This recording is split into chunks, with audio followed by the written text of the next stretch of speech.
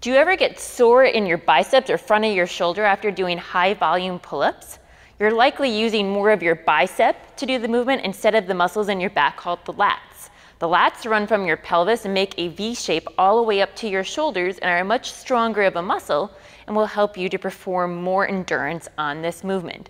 In order to feel if your lats are working, I've got 2 drills for you today. The first one is to do a banded pull down and really thinking about pulling your arms down to your side, squeezing into your armpits to feel the lats working. It looks like this. Holding on to the band, you're gonna bend down so you can have your arms all the way up starting by your ears, and then you're gonna pull down to your side. Squeezing at the armpits versus pulling with the arms. You'll feel those muscles properly. Also, when you're doing your pull-up, thinking about pulling down on the bar, you can do this with strict or kipping variations. So as I'm hanging up here, I'm gonna pull down on the bar. For strict, I wanna think about depressing or pulling my shoulder blades down to my pockets.